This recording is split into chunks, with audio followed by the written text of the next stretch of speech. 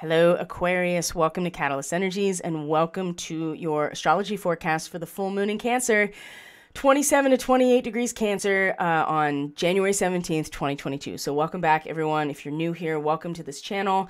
Thank you for being here. My name is Dee, and I am very grateful that you're here. If you are a patron on Subscribestar, a special thank you and a welcome to you. You really do allow for this content to continue to be created, and most importantly, you're investing in your own self, your own journey, your own learning, and thank you for allowing me to be part of that with you. So, $3 a month seems pretty rockin' to get all of this daily content to help us all along, really. So, Aquarius rising, Aquarius moon, Aquarius sun. If your progressed ascendant is Aquarius, all of this is going to be relevant to some degree. But of course, Aquarius rising will be the most relevant in terms of areas of life that these transits are going to be impacting. So you can check out the general astrology report for this week, second lunar quarter leading up to the Cancer full moon. That's that's posted on both BitChute and YouTube. So if you're on YouTube, I'll link it at the end here. If you're on BitChute, you just scroll down and find it, and that will give you an idea of the overview of the week. This is really to look at the areas of life this full moon is going to impact for all of the signs. So Aquarius, we are really closing out a big karmic cycle, and it's been happening for a while, right? It's been happening since about 2008 in terms of transformation energy when Pluto came into Capricorn. So Venus has been here for us in the 12th house, right? This is the house of endings. This is the house of endings. This is the house of returning back to which we came. This is the house of the Akash and the quantum realm, right? The astral plane, and it's returning back to divinity. This is where we surrender to not only our own karma, but the karma that we're all part of in some way, shape, or form. So this extends beyond just this mortal lifetime, although 12th house really does reference that too. But for Aquarian people, there's a big karmic cycle that is getting tied up right now, and there's going to be this dramatic, cathartic release with Pluto and the sun coming together at the full moon. So in the realm of surrender to the flow, surrender to the release of this karma that's potentially extends to a different lifetime, a family lineage. Maybe it is quite simply the karma of your own actions if you have had certain interactions with people that have led you to this place in time. But ultimately, a balancing of accounts and a settling of scores and a very cathartic transformational release that's going to create space for February, when we have a new moon in Aquarius and Mars and Venus come together in the 12th house and literally sow the fertile seed into a new spiritual realm, right? A surrendering to a brand new aspect of this spiritual realm, because the 12th house also is about compassion and forgiveness and unconditional love. And when we come back to God in the 12th house, that usually is a surrender to a situation, but it doesn't have to be all terrible, but it is a settling of a score, a balancing of accounts, and it's very cathartic and very potentially destructive. Now, we know the new moon started here, so we also may have already set intentions to allow these aspects to finally run their course and be purified through the cleanse of fire. And then we come and emerge anew as a part of this larger eclipse cycle later, like February into March into April. So, but this full moon specifically is going to highlight and illuminate and reflect back to us our own feelings about the return to the source of our real power. And for the Aquarian person, this is a very sensitive moment to the needs of our own daily routine and our self-care. And I would also to say anything that has to do with a disciplined habit, your works, your daily routine, what you are doing with your day-to-day, the minutia. And it's not a very glamorous state. That's the 5th house. which is where the North Node has been for Aquarius for a while, is that 5th house where we really are just shining. The 6th house is like, okay, this is the discipline stuff I have to do. It's one thing if you want to be an artist and you're like inspired by it and you're feeling the flow.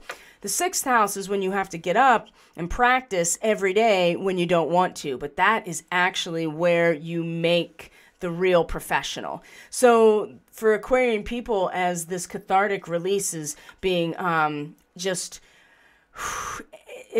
with the full moon and Pluto just like really illuminating it.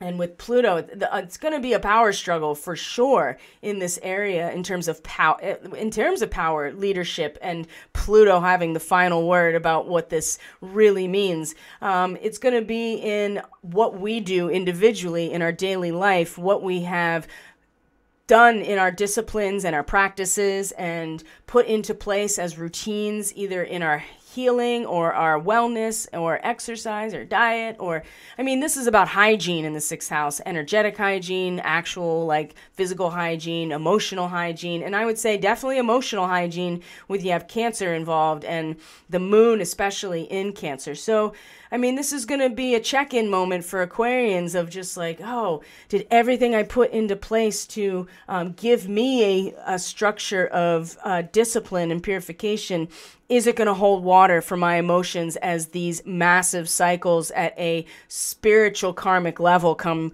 to a close? I think this is really important for the Aquarian person just because of the fact that we are moving into the age of Aquarius. Pluto will be coming into Aquarius in 2024, and transformation of self is going to be something that the Aquarian person is then going to start really going into. So it's good to know that these karmic accounts getting closed out are a necessary precursor before coming into a completely new stage about identity. So speaking of which, we'll look at how Saturn and Mercury are in Aquarius. Mercury will be retrograde by the time it gets to the full moon, but currently right now, as I'm recording this on the 11th, it is direct, and it just came off of a sextile with Chiron, and will do so again before the full moon in its retrograde. So when you have Mercury in the 1st house, you're thinking about yourself a lot. You're thinking, and not in a conceited way, it's just your mental activity is like right there at the front of everything. And in Aquarius, and when it comes to being in Aquarius too, it is it's very acute, it's very intense, it's very focused, it's also very innovative, of course, like I said, futuristic, humanitarian, very just genius, and to have you're really thinking, getting at the details about who you are and why. And with Saturn here too, it almost is like, yeah, go ahead and just, allow the information to just stream in right now, because the real power and the real spiritual power, since Saturn is ruling your 12th house, is about who you are, is definitely on its way, right? There's no stopping there's no stopping the responsibility of who Aquarius people are. And so as the mental realm is, like I said, our mental realm and our thought processes and all of the mercurial aspects of the individual are so focused and really taking in a lot of information about the self and about the self as an ideal in some ways. It's the sextile to Chiron is like the laser the laser beaming into a crystal, and Chiron is like the smudge. Chiron is like the smudge on the crystal, and we have to keep wiping it clean so we can have a clear but broad focus and stay concentrated. And what's the 3rd house? Well, it's our minds. The 3rd house is our minds and our tools for learning and language and the people we interface with on a daily basis in our immediate environment. So all of the mental aspects that have to do with the function of our nervous system are in the 3rd house. And Aquarian people, just experiencing, all you have to do is be yourself, and you find activation of that spark of divinity within the realm of just your conversation and your mental activity, right? I mean, this is not hard to imagine as an Aquarian person because it's so intensely intellectual and mental and in a very broad way. You just take in a lot of zip files and large patterns of information that have to be decoded eventually. And so the function of the Aquarian mind has really been getting smudged by all kinds of other, like all the trauma and the inner child wounding of self and all these other things have just been overlaid. And so there's always been this constant like effort of like keep wiping off the smudges on the lens, so that now with Mercury in Aquarius, you know, we want to direct that laser beam of information and higher gnosis right into our sense of self, and that's through the mind. And so these two moments of sextile this week with Chiron are just like, whoa, if you can clear away all of the imposed identities that are always triggering us to feel bad about ourselves, the information that can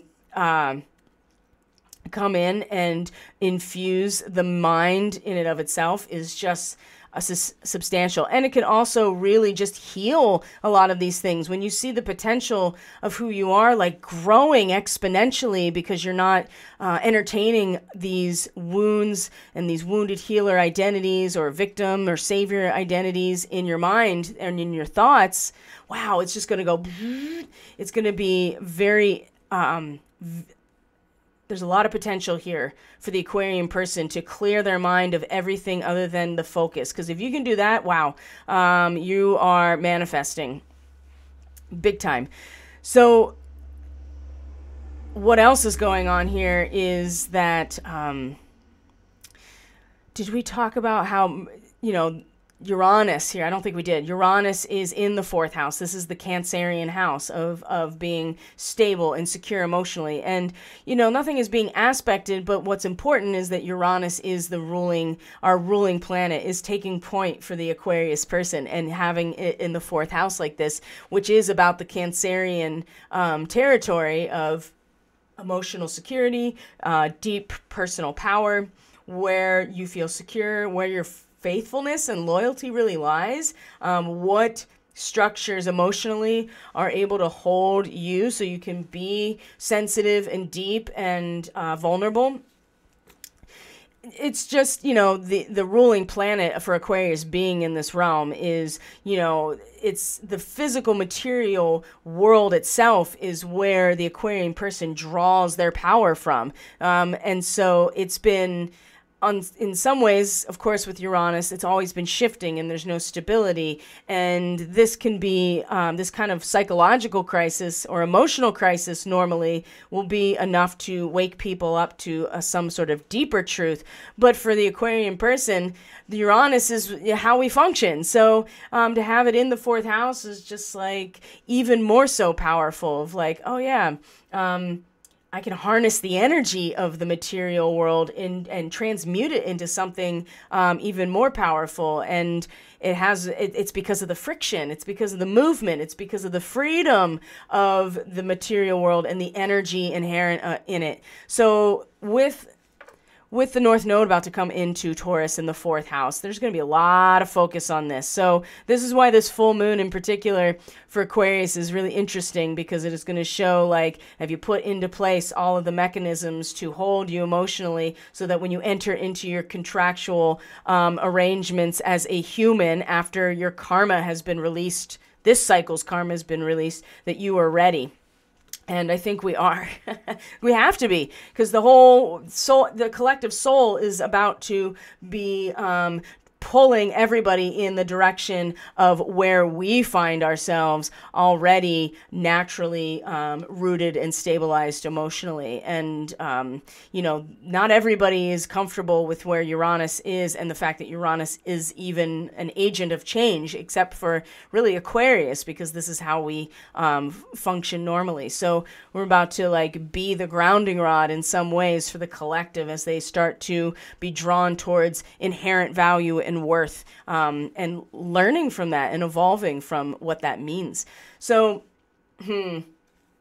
We talked about that, Chiron. Now, and certainly Saturn and Mercury in the first house. So there's a very strong, powerful presence in the first house of just kind of like, nope, this is what you are. This is who you are. It's on track for exactly where it needs to be, and nothing is changing that. So Neptune in the second house, I mean, talk about resources just slipping through your fingers. They come in. It's not even coming in and coming out like Mars in the second house. It's just that every time there is a resource, it's just, it's inseparable from everything else, which is an amazing aspect of the Aquarian person, is that the world, the spiritual woo around them is the resource. I mean, at that point, it's like you are kind of a god. And I really hesitate to say something like that, but you see what I mean.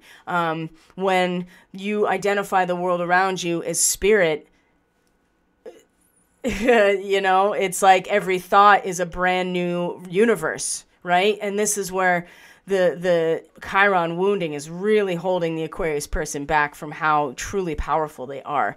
So it's been difficult to have Neptune here because it's hard to grasp anything that is just spirit. So you have to learn how to utilize spirit as a resource, or the plasma field as a resource, as something tangible that makes up the world around you.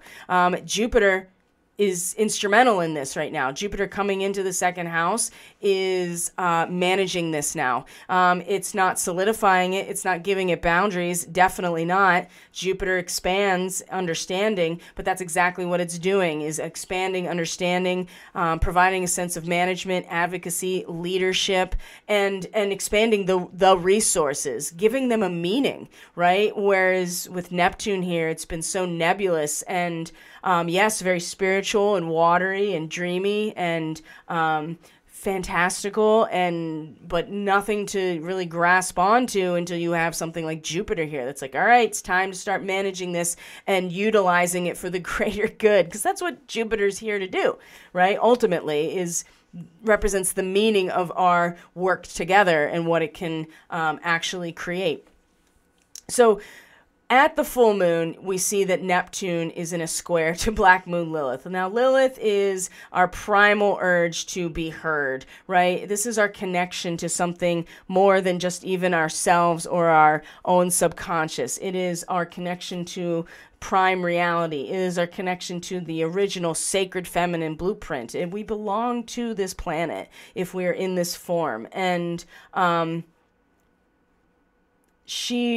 Black Moon Lilith is something deeper than just us. We become a channel for this expression, and she will be heard. And oftentimes we will push her away because it's so powerful and primal that it's doesn't really, you know, sometimes it can take over and we can act out. And so it's important to be aware of your own shadow and your connection to this prime reality that will be heard. And so for the Aquarian person right now, Lilith is, well, not right now, but at the time of the full moon in the 5th house. This is our last little bit of Gemini for a while, and the North Node is coming out of Gemini, which is how the Aquarian person is truly authentic, is in the realm of ideas, and expressing them without any attachment to them, but just being able to play in the realm of ideas, expressing them, writing them, researching them, playing in the realm of ideas. Because that's what you do in the 5th house. It's play. Lots of dating partners possibly an Aquarian person may have, right? Because there's never settling on any one thing or any one situation. It's just always looking at the dialectic. That is your playground, our playground as an Aquarius. Because dating and romance are very much a 5th house thing. In Gemini, it's like, you know, 2 sides, multiple sides. You're curious, you want to discover, you want to explore in this realm, but it's in ideas. So we've had the last year and a half going through, you know, the collective's been drawn into our own garden here of where we play. And there's just something left at the bottom that is even deeper than us, that she'll be heard. And it's going to be tumultuous, especially in this position, squaring Neptune, which is in, again, the realm of resources and material reality. This is a mutable square because it's Gemini and Pisces. These are mutable energies, so they're going to be malleable and flexible, and they might shift and change. So that's good, but you also don't want to necessarily shift and change too much from what Lilith is trying to communicate here, just because it meets this very powerful and dissolving aspect. But I don't get the sense that that's the case. Something about passion, something about our joy and our play and our optimism, something that allows us to take social risks and to really find our voice. Our voice will become a voice for something even deeper. But it will also, there will be a challenge to this really broad sense of reality, spiritual reality. And I know I can say for sure that I've really struggled in general with this Gemini Neptune square energy in general, because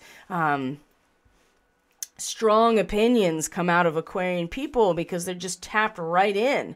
But when you have, it's really hard to get too attached to any one thing when Neptune in Pisces is in the realm of all things material, because then it's just energy. And so how can you get attached to any one thing? Lilith here is going to give us all something to have a passionate response about in our own heart space, right? Something very important wants to be heard. And it will. It definitely will, and it'll come out of just our expression and our authenticity. And there's something about Saturn and Lilith that is important if you look at the beginning of this week or the lunar cycle. So let's see what else is happening here. Well, when we talk about Neptune, we know too, if we go back, let's go back, because these are the main aspects for the full moon itself. So if we go back a week and we look at around the time that I'm recording this, which is the 11th, so the 10th, the 11th, we see Neptune comes into play again right now, but it's in a square to Mars in Sagittarius, but it's in a sextile to this Sun in the 12th house. And so, social justice warrior all day with Mars in Sag in the 11th, right? Really crusading at this point, and in the social setting as a whole. But again, it's the dissolving, diffusing, and just completely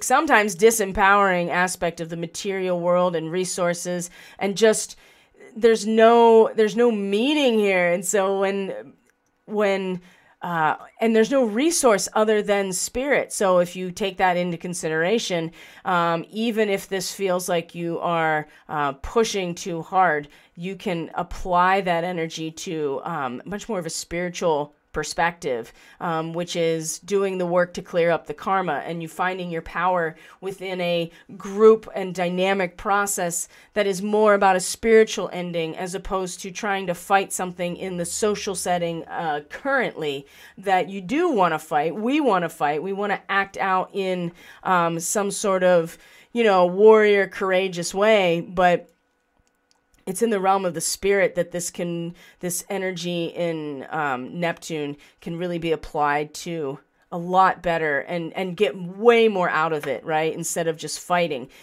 in the social sphere. And some Aquarian people already are aware of this, and they have become very aware of their potential for this in this area, and other people haven't, right? And those people are just as equally powerful in terms of their social justice, and their fight for justice, right? Social justice, fight for society, and fight for the meaning, right? This is our last Sag in a while, and so it's going to get a lot more. Certainly, with all the 12th house energy, it's way more into the spiritual ending of things. But again, if you look at Aquarius, a lot of the energy is moving towards and is already situated at the bottom of the chart. So it's really just about the Aquarian person's individual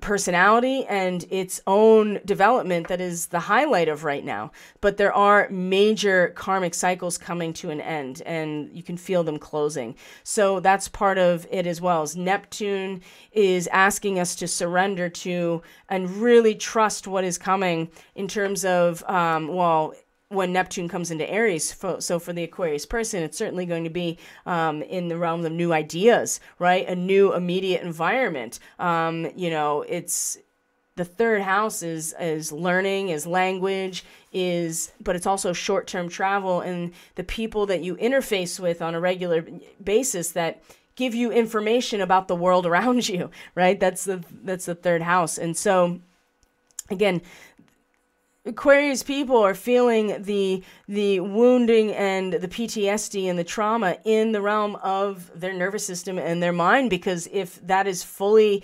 engaged with their spark of divinity, I mean, it is incredible. So I can see how this is really like the smudge on the lens, right? And the lens is getting its laser beam right now from Mercury in the first house. But don't forget about what's happening up here. You got to figure out how to like straddle two worlds at one time. And the aspect of Lilith that is in trine to Saturn the day before, actually, still in the fifth house,